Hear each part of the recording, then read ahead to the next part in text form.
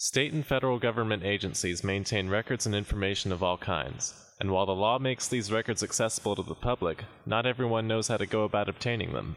Carolina Public Press held its second annual Full Disclosure Workshop Series April 3rd through April 5th, providing information on understanding public record laws and gathering open data. The workshops were held at the University of North Carolina, Asheville, Western Carolina University, and Appalachian State University campuses. The presenters included Angie Newsom, Carolina Public Press's Executive Director and Editor, John Elliston, Investigations and Open Government Editor at Carolina Public Press, and Amanda Martin, General Counsel to the North Carolina Press Association and an adjunct instructor in media law. The three workshops together drew nearly 100 attendees, including students, journalists, and citizen bloggers of Western North Carolina. The event was organized to commemorate Sunshine Week, a national initiative to educate people about the importance of freedom of information.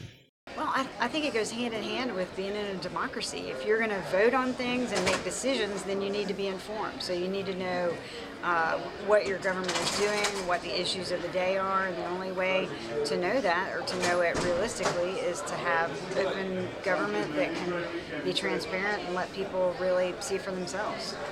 The seminar included discussions of public record law at both the state and federal level, as well as a group exercise in constructing a practice public records request.